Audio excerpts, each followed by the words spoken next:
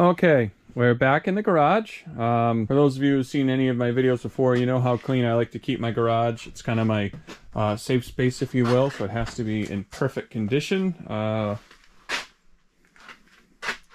Yep. Got a new addition to the shop. We'll add it to the cutting and welding section. Hopefully, again, this will be cleaned up at some point. Not likely, but maybe. Yeah. TIG welder, MIG welder, gas axe, and a lightning scissor. No music this time. Just, I got music in my headphones, but you don't have to listen to it. So, I'll pop it open.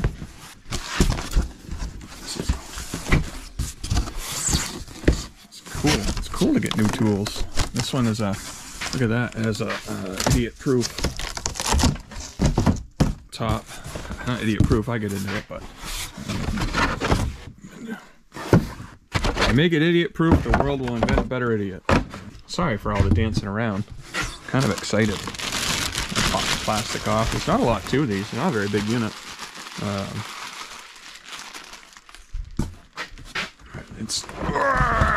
I said it's not a big unit. It's kind of a big unit. It's a little heavy. This is sweet. I wanted one of these for so long. There's our control panel. Power switch. That's where the business end goes in. And then I probably have to read the instructions. I don't know if I want to read the instructions. Oh, it says right there to read the instructions. I don't know. Whatever. You don't know me. Holy, read the instructions. This is it's an encyclopedia. Holy. I would probably just go by the pictures there. It'd be fine. Oh, that's alright. It also comes with consumables. I said that wrong on purpose. Sweet. Comes with, you know, business ends. Didn't actually look to see if any of that was in frame. I apologize. That box. Oh, stuff. And look at that. Then the ground does go in. This is a little mini DINS connector, which is cool. It's hard to make out. So the DINS connector is a plug, and it has a doodad on the top.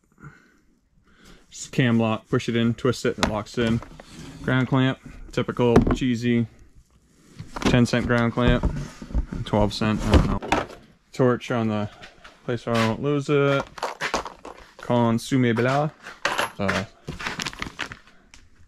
Fancy ground clamp.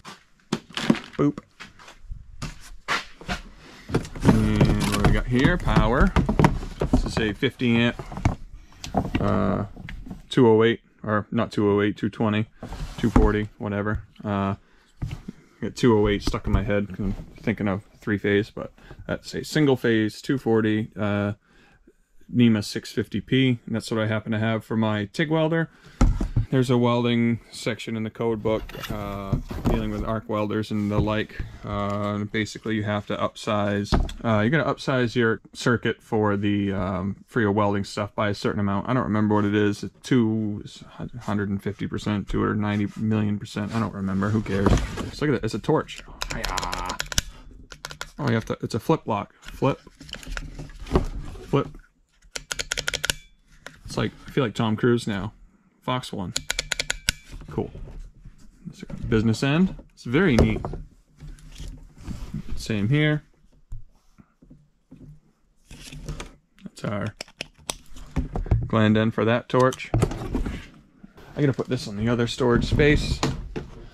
Mobile storage.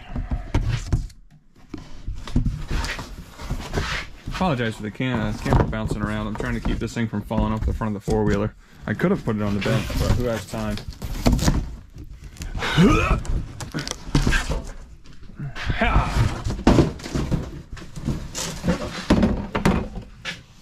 Maybe I could just use it and get a couple of pieces of steel and use the four-wheeler as a cutting bench too. Just kidding.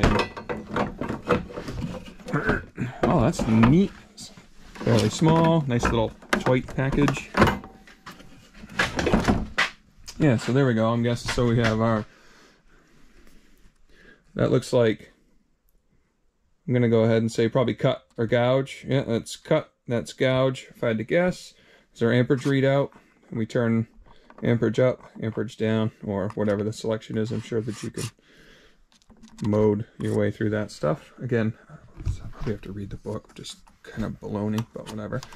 Power, on, off. Again, that's the female DINs, that's our torch. They pop in there.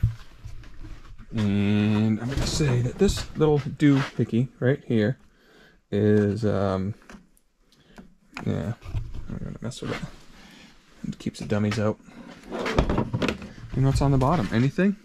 Oh, that's our label for maximum UL compliance. Cool. That's pretty sweet.